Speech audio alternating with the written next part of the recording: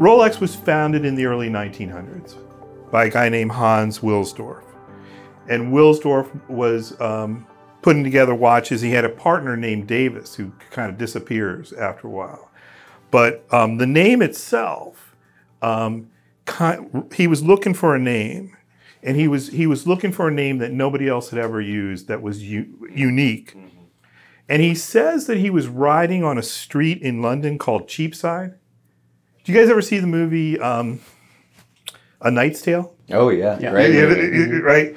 So in one part of the movie, he's in Cheapside, and he makes a point of being in Cheapside, where they make the implication that it's cheap to live there, or that poorer people. Is that where he went to visit his father? Yeah, that's where he goes to visit his father in Cheapside. So in any event, it's actually a financial street in London, and I don't know that it was poor. It may have been poor back in the Middle Ages. I don't think it was poor when Hans Wilsdorf was riding along. And he says that the name just came to him. In fact, he says a genie whispered the word Rolex in his ear. And I think that's kind of fascinating. Rolex. Yeah. And so that, I think roughly 1908, the name was born. And it's Wilsdorf's company, and it's his corporation, but ultimately he gives the corporation to a charity. Mm. So it's owned now by a charity he created called the Hans Wilsdorf Foundation. You guys know that, right? Yes. Obviously. Yeah. And you were telling me a little bit, what do you know about the Wilsdorf Foundation? They give all the profits away, right? Or most of the profits away? Well, that's what I understand. It's either reinvested back into the company, given away, or shared among the employees. So my understanding is 90% of the money gets given away. Wow. Yeah.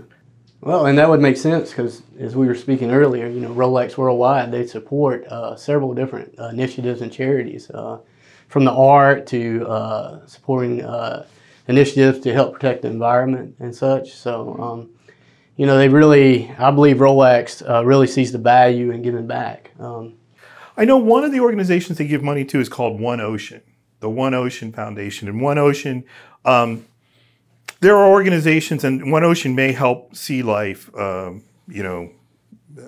animals as well. But I know they specialize in one of the things they call the sea forest, which is kind of a neat term, right? It is. But like the plants that are growing in the ocean, making sure that those plants, because obviously without those plants, then there wouldn't be any marine life. Absolutely.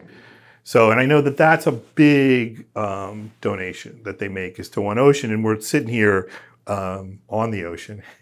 We love the ocean here. So I don't know that they do projects here locally, but they do a lot of replenishing of the what they call the sea forest, which was a term I'd never heard. Did you ever heard that one?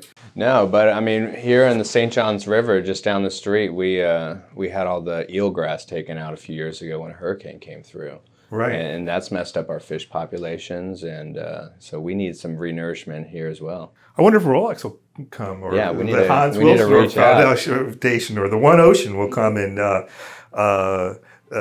replenish our eelgrass. That's a good point. That's a good point. And it's important, man. I mean, the environment's really important. Absolutely.